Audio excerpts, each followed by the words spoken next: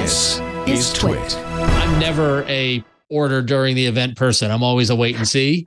Right. And so I want people who actually know to get their hands on it and all that kind of stuff. But I will say, now we'll move on to the watch. I was moved enough to pre-order during the event on this watch. So, Huyen, why don't you tell us what your takeaways about the watch were?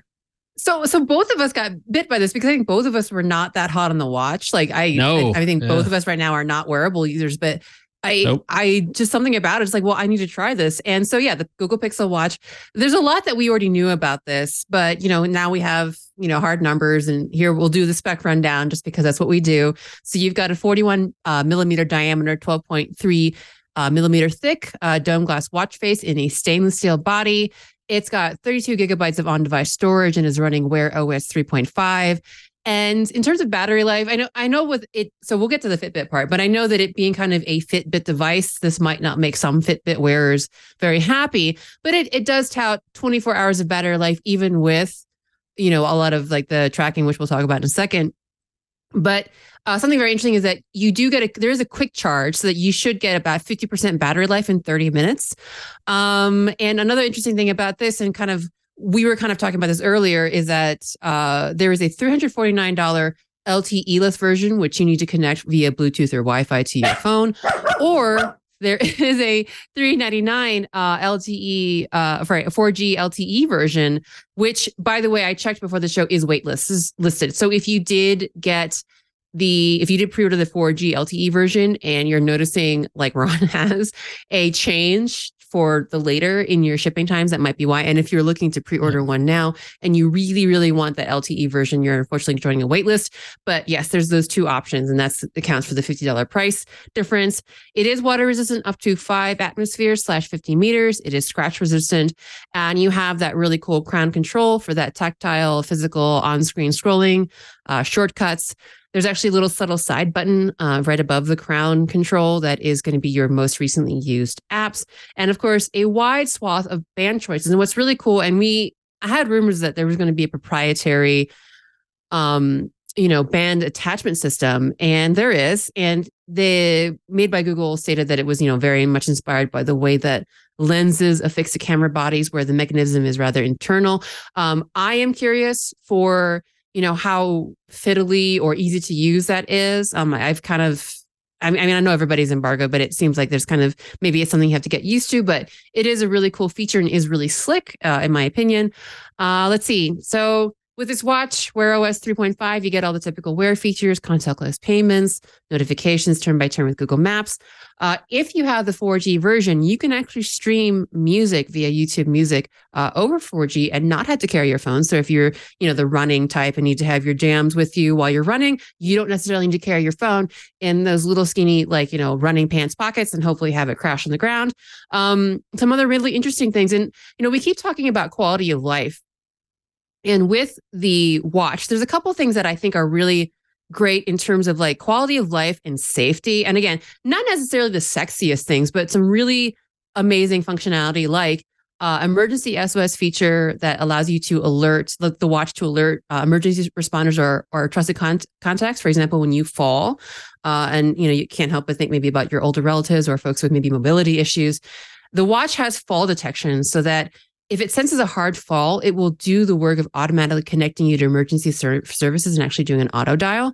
And along with that, and now getting into Fitbit integration, there's even an ECG app that goes with the watch to detect atrial fibrillation and all that stuff. So, cool. Again, not the most sexy things, but trying to make it a integral part. And these are the kind of features that I think would actually make me say, hey, maybe I can convince my parents to get, a smartwatch that is not just accoutrements to their daily life, but also safety and health features. So speaking of health, we're talking about Fitbit. We pondered for many, many months about what the heck it meant that Fitbit was now owned by Google, and how would Fitbit integrate into, the Pixel Watch. And it really does seem that Fitbit is a priority on this watch. There is, quote, deep Fitbit integration. They've got a, quote, very accurate heart rate tracking sensor in there, optimized, quote, down to the processor level, which is tracking your heart rate once every second. There's all of the Fitbit goodies. I am not a very experienced at all Fitbit user, but it sounds like they're bringing all the Fitbit goodies in there with 40 exercise modes, steps, distance, built-in GPS, active zone, and then of course tracking sleep score and sleep stages. Fitbit says that it has like 20 billion nights tracked and is using that data kind of to help you analyze, your sleep score, your sleep stages, and with that, your kind of readiness, your daily readiness score to kind of know whether you got to go out there and crunch really hard in your workout, or you get to kind of sit on the couch and drink your coffee because maybe you didn't have such a good night's sleep. So all of that Fitbit integration is in the watch. And that does contribute again to kind of all the sensor tracking, probably to the battery life, along with the fact that it's a smartwatch with a display and radio and all kinds of stuff. So deep Fitbit integration, it would be really great to see maybe in a few months what kind of embedded Fitbit, longtime Fitbit users think of this device. But I mean, yeah, that's a lot of stuff in a not nutshell shaped watch. But yeah, available for pre-order now. Is going to be available broadly October 13th in the US, Canada, UK, Ireland, Germany, France, Japan, Australia, and Taiwan. And you can pre-order right now from the Google Store and Fitbit, and along with other global retailers. So, yeah, it's a lot. And that's why I pre-ordered one. So Tshaka, it sounds like I don't have this yet. I don't have it yet, so I don't have to honor. You do have pictures of it on your wrist, though. Well, I was going to say, per your Twitter, we were looking at your Twitter earlier, and it looks like you are excited for this watch as well, huh? I'm a big quantified self nerd. Okay, I like metrics. Also, I have type 2 diabetes, so being able to track, monitor my heart, being able to integrate different things like. I'm a cyborg now. I wear a constant glucose monitor. And so the Freestyle Libre 2 app is what I use to integrate and keep all that data in one place. So I'm really excited about the Pixel Watch. I'm very excited. It looks great. As you saw from my Twitter feed, I've never stopped wearing watches. So even when everybody moved to pulling their smartphone out their pockets and checking the time frequently or however often they did, I never did that because I just loved watches and never stopped loving them. So for me, the smartwatch was a natural fit. It was something I was naturally into from the first smartwatch, from day one, from when I used to wear my Pebble and all that. So really excited for this. And the most exciting part for me, what Wynn brought up, was the Fitbit integration. Because personally, I think Fitbit it would be in my top 3 for fitness platforms that are integrated with smartwatches. And its social features, I think, are the absolute best on the market, hands down, bar none. Nobody's touching them socially. Because like with Apple Watch, for example, when you connect with somebody and want to challenge them and do contests, they get your phone number. And so now they can text you and things like that. So whoever you're challenging and competing with, now there are third-party apps that make it so you don't have to do that. But just sticking with Apple itself on the first-party basis, people are going to get your phone number. But with Fitbit, it's your email address. So you can have like a junk email address or whatever that you use for casual connections, So if you've got 300 Facebook friends and 40 of them have Fitbits, you can be competing. And now you're going to hear the dogs because I think my wife is coming home. But so you can now, so Fitbit is just amazing with that. So I'm really excited to get into the watch, put on my chest strap, heart rate monitor, and test the heart rate monitor and the Fitbit, in the Pixel Watch with Fitbit against my chest strap and test that accuracy and all the features. Fascinating. Well, also at the event where you got to wear the watch, just on an aside, we saw that you got to see some of friends of the show, some of our favorite people that were there with you. There's Juan Bagnell and Josh Vergara. Awesome to see such great people hanging out in LA at the Pixel event. I'm jealous. It was a lot of fun. It was a lot of fun. When you talked about the bands, so with Apple Watch, there's a company that I love the bands. Look them up. Mm-hmm. They haven't sponsored me, done anything, but I just love their products. It's Barton, Barton watch straps. And what they've done is they've taken Apple's proprietary connector and made that basically a 22 millimeter lug adapter. So you can plug that adapter into your Apple Watch and then use any of their standard 22, I believe it's 22 millimeter watch band. So I see that happening with this, where somebody's going to come along and make an adapter that slides on that proprietary fit on the Google Watch, but then allows you to use whatever other 22 millimeter or standard watch straps you want to use with the Google Watch. Cool. So on my standpoint, I have not had any sort of smart watch since the LG G Watch in 2014, I think it was 2014.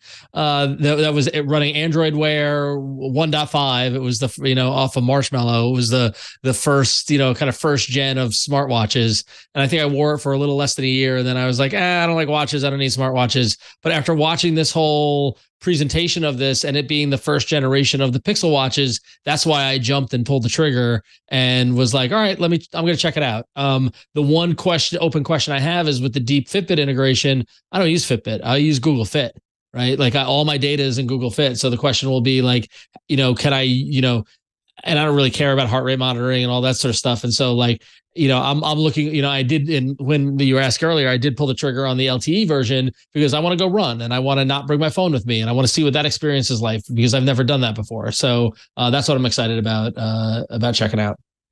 Yeah, sorry. And also just to update, Scooter X in chat linked a separate article where there is actually so there's a little bit more information for you Fitbit fans about things that you actually don't get with a Pixel Watch. I'm actually really confused because I think that if you check out 9 to 5 Google, they do state that they do not have, the atrial fibrillation feature that allows you to notify of regular heartbeat. Although it says it on the Google Pixel Watch blog, so that's kind of confusing. I don't know if the blog is saying with the external ECG app, it's a little unclear, but there are other things that Fitbit fans will miss, including the ability to auto start, stop, and pause a workout on the device. It will detect automatically after you've completed the workout. And there's other things like the Smart Wake alarms, SpO2 tracking, and the sleep profile feature, which you do not get on the watch. So just to be aware, Fitbit fans, that it's not a perfect Fitbit device, but it might be kind of like scratching your smartwatch itch while still being in the Fitbit ecosystem. So thanks, Scooter X, for updating us on that. And I have some thoughts on that because for me, not including the the smart alarms, that is such my wife and I wake up at different times in the morning. So I wear a smartwatch to bed because I use the smart alarm to vibrate my wrist so I don't wake her up because I get up earlier than she does. So every morning I get a vibration on my wrist that wakes me up, don't have to disturb her. So I'm sure they have vibration alarms, but the smart alarms I really like because what it does is with your sleep cycles. So if you get up at 6 a.m. and you set your alarm, your watch alarm for 6 a.m., it will allow you with some watches to set a window. So you can set like a half-hour window prior to your wake time, and then it'll use your sleep cycle to determine when you're in light sleep and wake you up then. So if you're in deep sleep, it won't wake you. But if it's if your wake time is 6 a.m., at 5:55, if it determines that you're in a light sleep cycle, your alarm will then buzz your wrist or go off however you have it set. And I've actually found that to be something that works for me. It could be placebo, I don't know, but I do find that when I have a smartwatch that I'm using with a smart alarm, that I'm less groggy when I wake up. So interesting. Yeah. Cool. All right. Well, we will all see once we get our hands on our Pixel Watch to see if we are less groggy with smart alarms or not, and see what else it does under the hood or on our wrist. Hey, I'm Rod Pyle, editor-in-chief of Ad Astra Magazine, and each week I join with my co-host to bring you This Week in Space, the latest and greatest news from the final frontier. We talk to NASA chiefs, space scientists, engineers, educators, and artists, and sometimes we just shoot the breeze over what's hot and what's not in space, books, and TV. And we do it all for you, our fellow true believers. So whether you're an armchair adventurer or waiting for your turn to grab a slot in Elon's Mars rocket, join us on This Week in Space and be part of the greatest adventure of all time.